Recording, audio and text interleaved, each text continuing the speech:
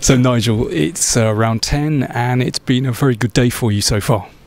It has. I won very comfortably against Altai Safali from Azerbaijan.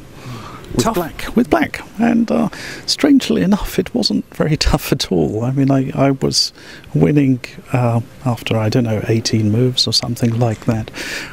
I mean, pretty tough pairing for England after, you know, going down yesterday, and then you find yourselves playing Azerbaijan, serious team. Yeah, well, it was the day before because we drew against Iran yesterday. Oh, sorry. Yeah.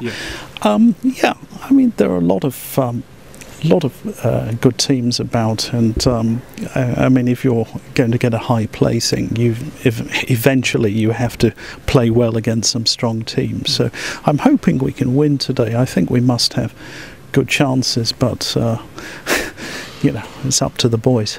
But so far, all in all, you've had a pretty good tournament personally, haven't you? Yeah, I mean, not exceptional, but yeah, I'm quite. I'm playing in excess of my rating, and it may sound a bit stupid, but I scored 1.5 points last Olympiad.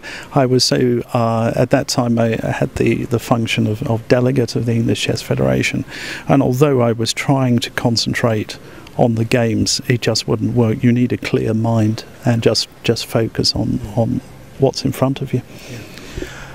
So earlier in the tournament, you caused a few headlines. There was a little bit of a scandal, no less. So could you tell us a little bit about that? Yeah, well, I was playing against Li Chao from China, and I'd gone to the bathroom, and then this arbiter, Jamie Kenmure from Australia, he stopped me for an electronic check during the game. Now, how far into the game was it? I think I had, I mean, I estimate I had about 30 minutes left for 20 moves at this point. Okay, so that's already quite serious. Yes, it is. And I mean, I haven't emphasised. I mean, it was a totally inappropriate moment for doing it because I was in time pressure. I haven't stressed this point because I think the whole principle is fundamentally wrong. To test during a game? Yeah. So if they do it after 5 seconds, you know, after the clock has started, it's also wrong. So, yeah, but just in addition, I happen to be in time pressure.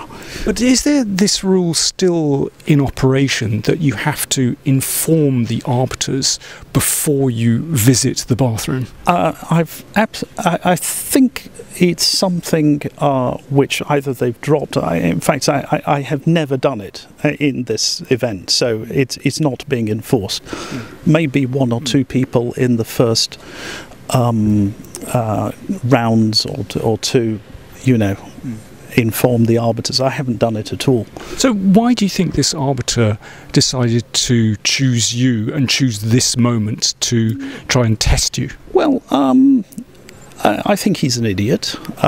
He is a political appointee. He's been fast-tracked as, you know, what do they call them, this category A arbiter. They have different tiers of arbiter, and he's been fast-tracked because of his political affiliations.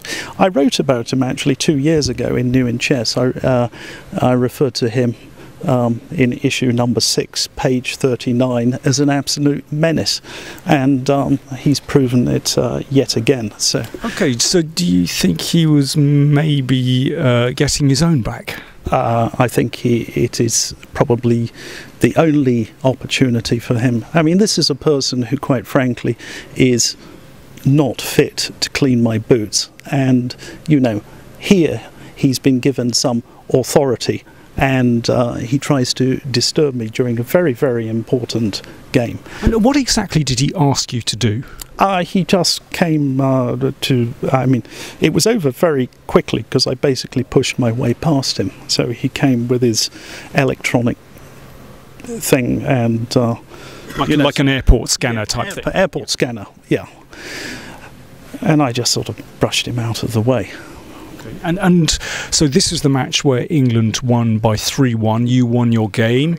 And what happened immediately after the game? Immediately after the game, as soon as it was finished, there was an arbiter waiting for me, and our captain had already been informed, and I was taken to a room where they check people very, very thoroughly. Actually, you know, they're checking your ears, and I'm waiting with the scanner. They detect tiny amounts of metal.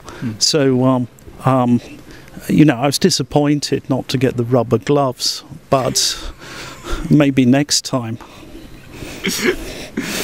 And how long did this check take? It took a few minutes. It was very thorough, you know, and of course they didn't find anything.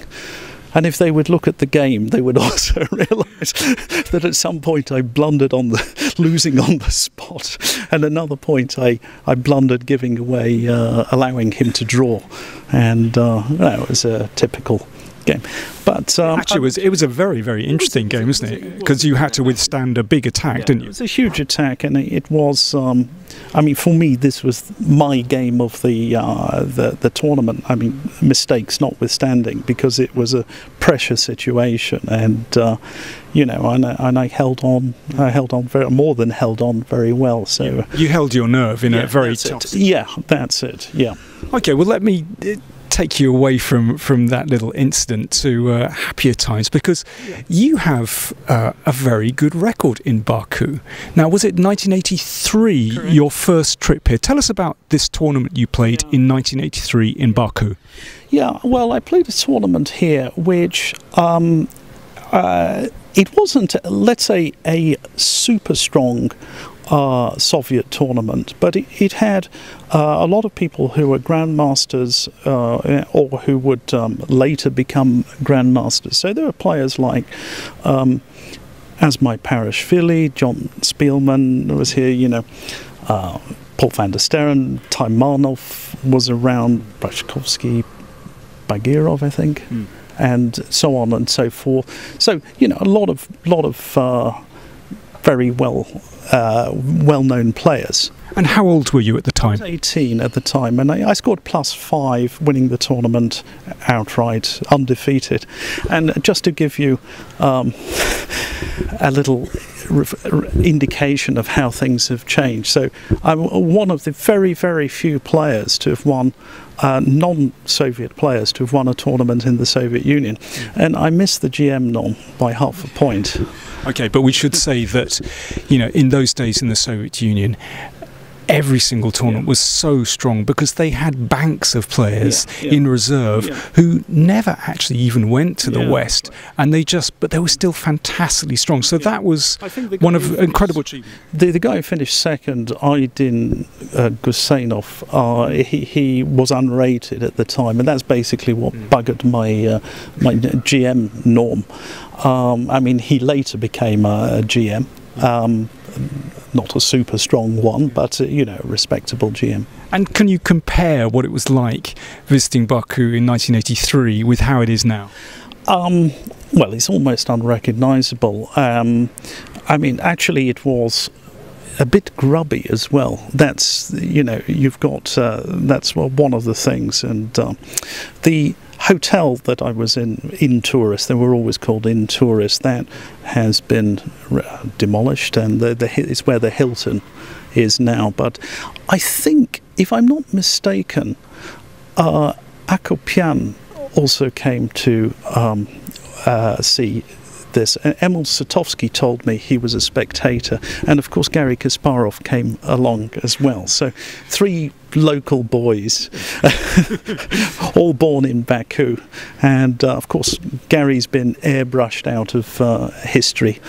He's you know, I mean, they had to remove his face from one of the stands here. The security wouldn't allow Kasparov's image on one of the stands. So Baku's greatest chess player, just airbrushed. Airbrushed. It's like Leon Trotsky in the Politburo photos. You know, he's just disappeared. Fascinating. He doesn't have a pickaxe in his head yet. Maybe that's coming. But of course, nowadays, I mean, as you say, the city is unrecognisable. Yeah. And but I was here about 10 years ago. I played a very nice open tournament, actually. I mean, seriously, it was one of the most enjoyable open tournaments that I played in my life. I had really fantastic conditions. And I played the next year, and the next year it was good, but less good. And it was one sort of slight disappointment, because if it had been the other way round, I would have been ecstatic, But I had a great event, and then somehow they didn't have quite as much money the next year. But the place has really changed. There's a lot of these buildings have just gone up in 10 years. Of course, there are problems with the economy now as the oil price has collapsed, and so this sort of frenetic building has, well, it's not exactly stopped, but it's been scaled back. But even so, I mean, incredible funds have been lavished on the Olympiad, and people seem very happy here. Hotels are good. This is my 17th consecutive Olympiad, and in many respects, it's one of the best. I mean, the security is like too much, and some of this is. Some of it is FIDE's fault. I mean, this nonsense with, harassing players during the game, which is against the FIDE rules, by the way. It's against Article 12.2D. And I knew that.